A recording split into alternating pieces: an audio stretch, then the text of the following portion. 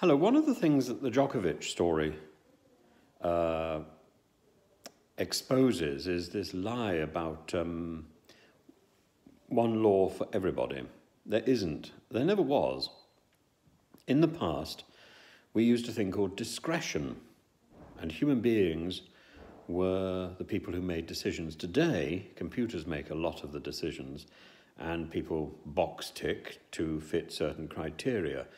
And it's often very difficult when you're presented with a form to know which box you should in fact be ticking.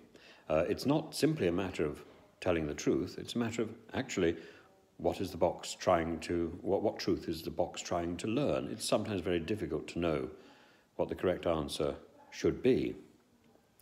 As for the Djokovic saga itself, it strikes me that part of the problem is that if Djokovic is allowed an easy ride into the Australian tournament, then it's a victory for the anti-vaxxers, and there's a strong anti-vax lobby in Australia, which the government in Australia would be very happy to dampen down. So Djokovic is a very good scapegoat for that purpose.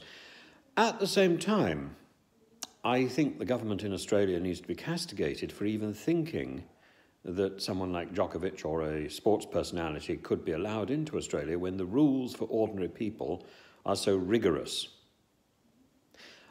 I think we'd be much better off going back to the days where human beings were making discretionary decisions.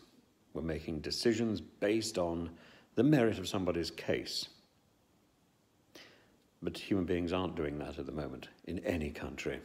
And this is what makes life so difficult. We need to get humanity back. Anyway, please, if you've got some thoughts on that, if you understand something about how our various civil services work, please do put some points below, and otherwise ring the bell.